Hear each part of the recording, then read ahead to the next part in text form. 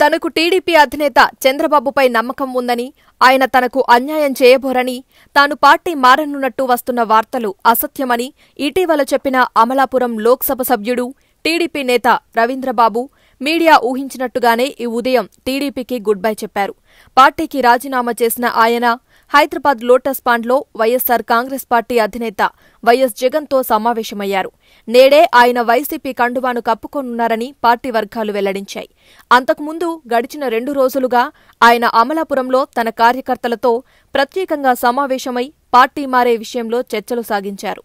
కాగా వరుసగా ఎంపీలు టీడీపీకి రాజీనామా చేస్తుండడం ఆ పార్టీలో తీవ్ర చర్చనీయాంశమవుతోంది. 2 రోజుల క్రితం అనకాపల్లి ఎంపీ అవంతి శ్రీనివాస్ టీడీపీని వీడి వైసీపీలో చేరిన సంగతి తెలిసిందే. తాజాగా అనకాపల్లి ఎంపీ కూడా అదే దారిలో నడవడం, మరో 2 ఎంపీలు కూడా టీడీపీకి గుడ్ బై చెప్పే ఆలోచనలో ఉన్నట్టు వార్తలు వస్తుండటంతో నేతల ఫిరాయింపులను అడ్డుకునేందుకు టీడీపీ పెద్దలు రంగంలోకి దిగినట్టు సమాచారం.